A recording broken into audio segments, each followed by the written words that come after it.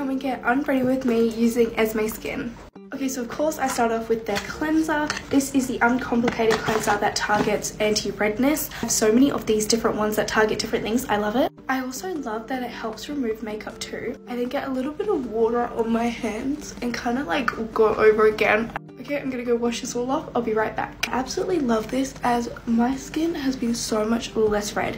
Like, you guys can see how red I am, and so this really helps reduce that. It also makes my skin feel so soft. Okay, I then mix both the hyaluronic hydrating serum and the Milk Probiotics Plus anti-redness. This is honestly feels so deluxe, and it also has so much product in it. Also help to like brighten up and hydrate my skin. I usually sometimes just rub it in my dry areas in the mornings, but at night I kind of just put it everywhere and anywhere I need. Okay, I then go in with like my favorite product. This is so cute because it's probiotics. It comes in like this little milk type thing, and it feels so nice and soothing on the skin. So I kind of put this everywhere.